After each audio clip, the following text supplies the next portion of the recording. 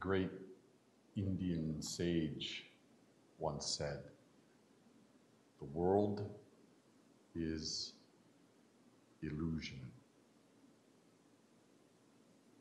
Only true self is real. The world is true self."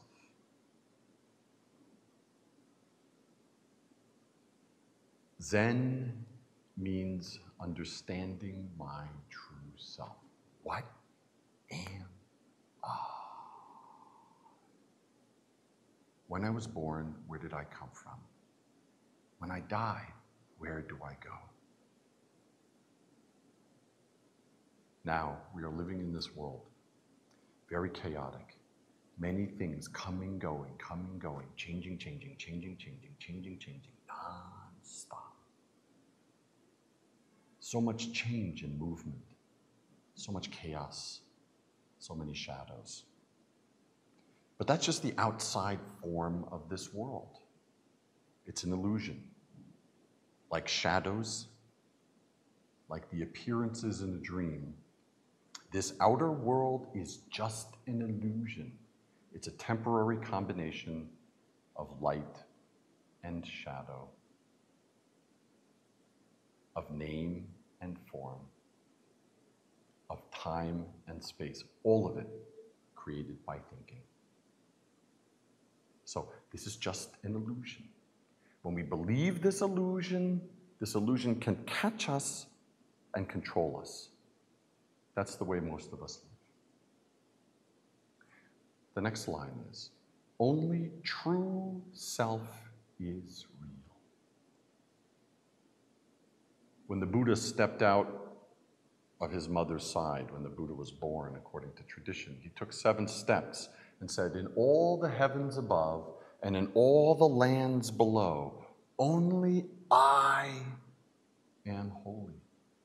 Only this true nature is real.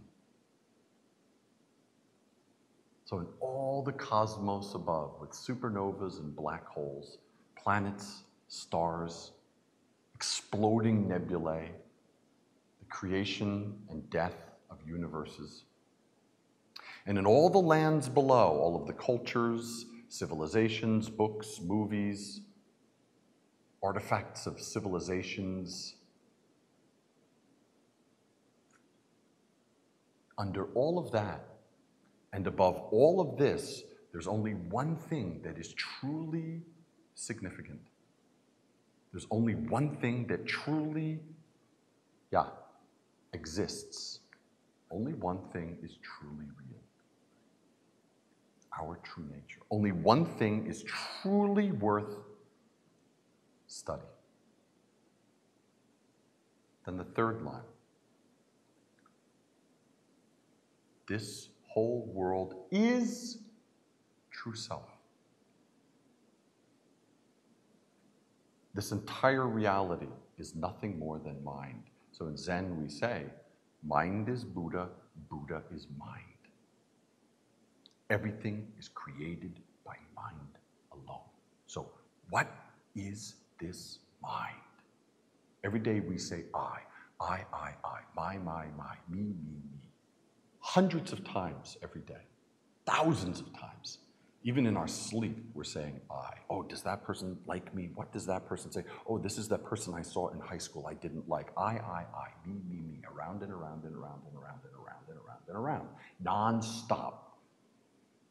We even wake up from an 8-hour sleep and we're still tired because this I is rotating around and around and around, completely created by thinking.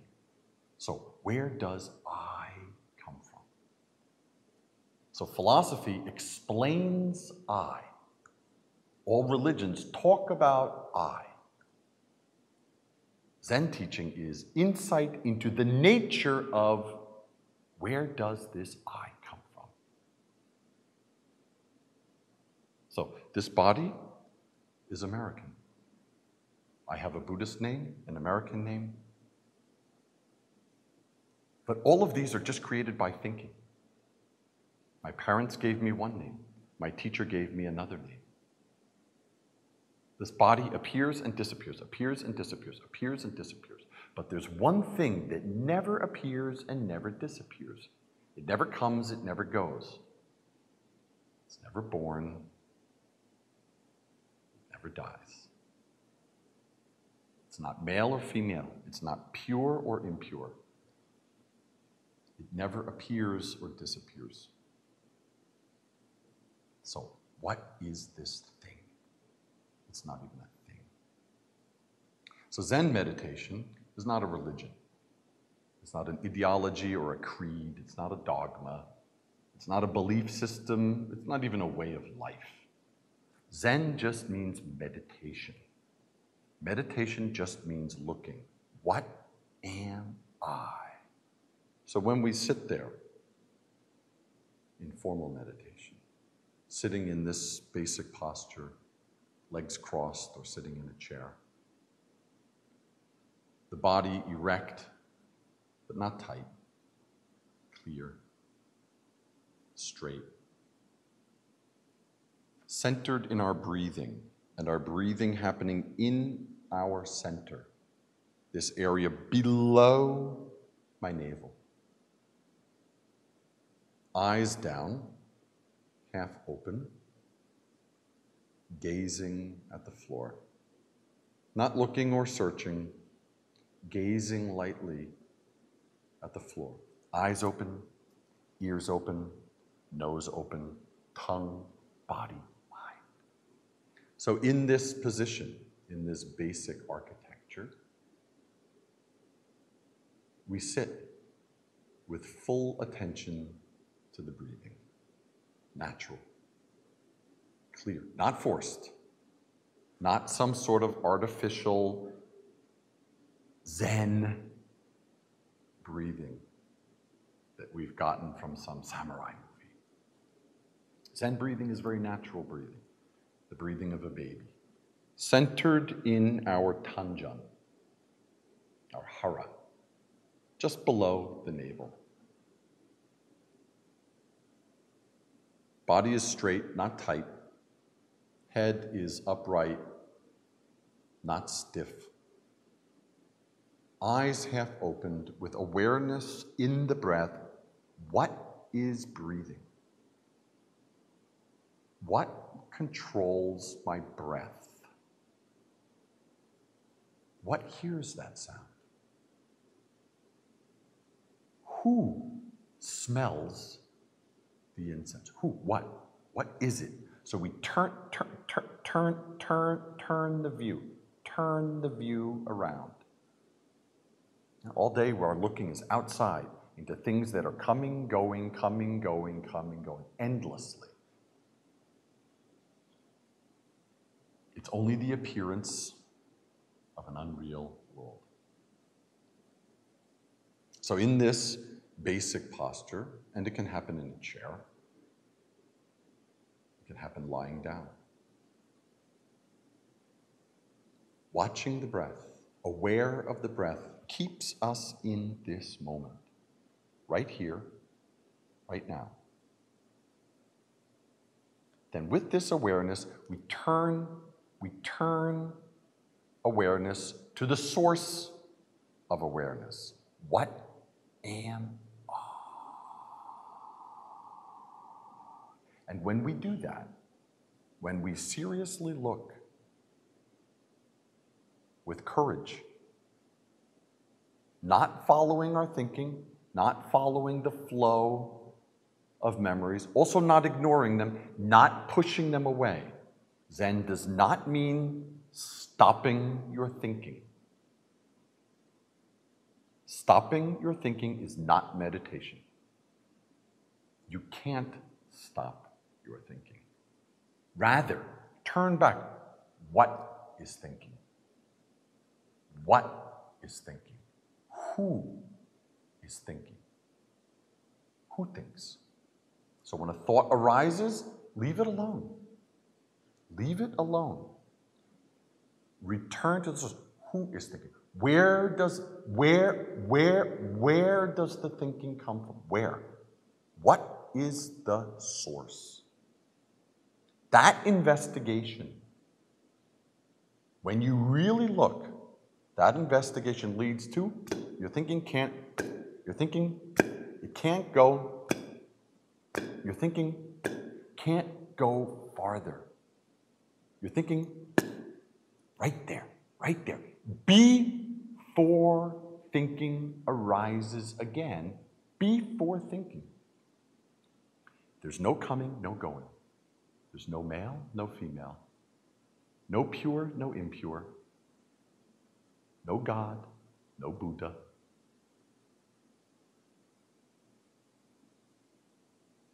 No yesterday, no tomorrow. It never appears or disappears. It's not male or female. And as I said, it was never born and it never dies. That, it has no name and no form. Some people call it Buddha or God or consciousness or the absolute, Christ nature, holiness, spirit, the soul, Brahman, in the words of the Indian sage who gave us the poem. But it has no name, no form. The minute you call it something, it's already a mistake. It's already a mistake. So meditation means look. It's not even a thing. So meditation is this action of being. To be with the breath and to look at, what am I? And when you really ask, when you really look, not as a question, what am I, as a conceptual, intellectual exercise, when you really look, all thinking is completely, in that instant, cut off. At that point, before thinking. My teacher, the great Zen master Seung Sahn, for teaching purposes, called it don't know. Christian mystics used to call it not knowing. The cloud of unknowing. Osho Rajneesh called it no mind. Some people call it beginner's mind. But it has no name, has no form. These are just teaching words. So meditation means being with this awareness, the very source of awareness. Thinking coming, thinking going, leave it alone. The great Suzuki Roshi once said, in your meditation, leave the back door and the front door open. Let thinking come and go. Just don't serve it tea. Just don't give tea to your thinking, because then it wants to stay. So meditation means leave it alone. Leave the back door and the front door open. Don't close off anything. Rather, return to breathing. Return to breathing. Natural, effortless breathing in your center. And this investigation. What am I? Then this don't know mind gets bigger, bigger, bigger, bigger, bigger. Actually, it can't get bigger or smaller. It's infinite in time and space. But your awareness of it grows deeper and deeper and stronger. Then every moment is just this don't know mind moment. That is